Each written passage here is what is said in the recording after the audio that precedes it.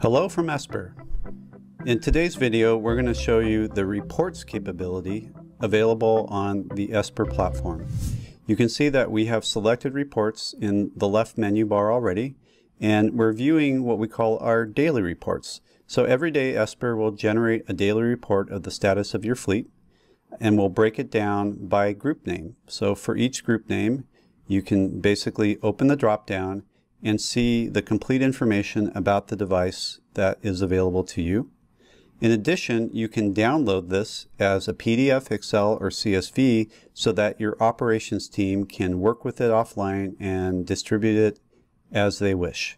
So we make that very straightforward in terms of you don't even need to think about the daily report. And even further, if you want to email it to a set of subscribers, you can just set it up right here with the email subscription, so that way it'll nicely appear in your inbox each day. Now we also offer custom reports because sometimes you need to go over a period of time to see the reporting activity relative to a group.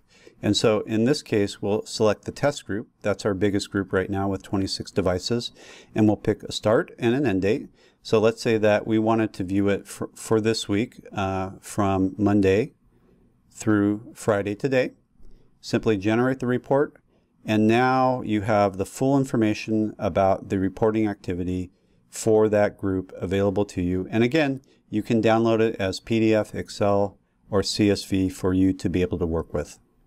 So that's a quick overview of the reports capabilities in Esper. We hope you enjoyed this video, and we look forward to seeing you in the next one. Thank you.